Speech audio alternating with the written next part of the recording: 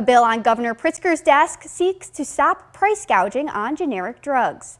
It would allow the Attorney General's office to take legal action if a manufacturer bumps prices by more than 30% in a year.